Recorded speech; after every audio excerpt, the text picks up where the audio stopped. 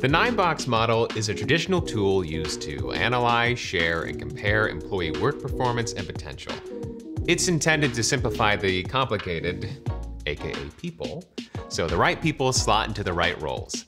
It looks like this. Perhaps oversimplistically, you rate people's performance and potential using one of the 9 boxes.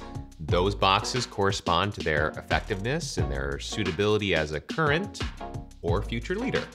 So, how do you use it? Introduce the 9-box grid to managers. Show them how it's used, then discuss, collaborate, and get them familiar with the system. Giving examples of typical behaviors will help them rate employees. Rather than analyzing individually, you can focus on specific levels or divisions of people. That way you can see if the model is used consistently or fairly across the business. With such a broad snapshot, it's difficult to take into account the many nuances of everyone's contribution that may not seem to fit into a single box.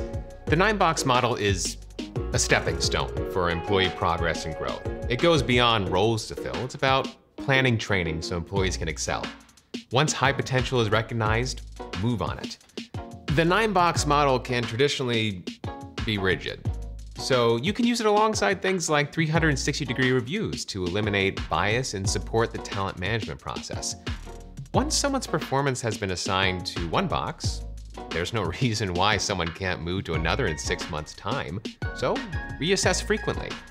It's important to remember that sometimes people offer skills that fall outside the 9-box pigeonhole, which can strengthen the company and enrich its culture. Great for high employee well-being and high engagement, but it's a useful place to start.